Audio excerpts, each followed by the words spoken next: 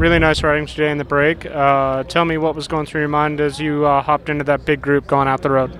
Oh man, I had it in my head from last night to get in the breakaway. I didn't realize Horner would put in such an effort to get up there, and you know Jens and George Bennett rode like animals. But man, it was a great day. Yeah, absolutely. What was it like being up in the break with all those guys? 4 Radio Shack guys in one break, and yeah, you had you up there. And what was that all about? You know, that's bike racing, and it always comes down to the final moment, right? And you know, like Radio Shack put all their cards out there, and you can't deny that they didn't try.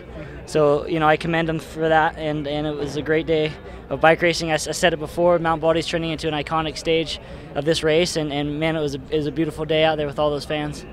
You stayed out a long time. Did you expect a stronger chase from behind? I'm pretty sure they were chasing pretty hard.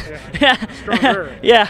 No, I mean, I you know, I knew I wasn't going to follow Horner up Glendora or GMR, so you know, I just took my own pace of that thing, right, and did all right.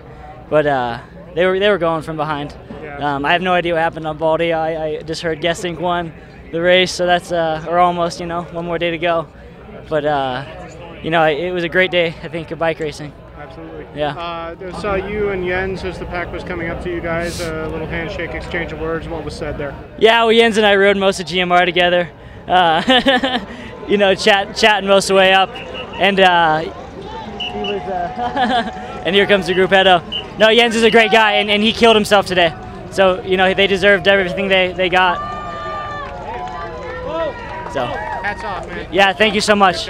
It was a beautiful day of bike racing, man.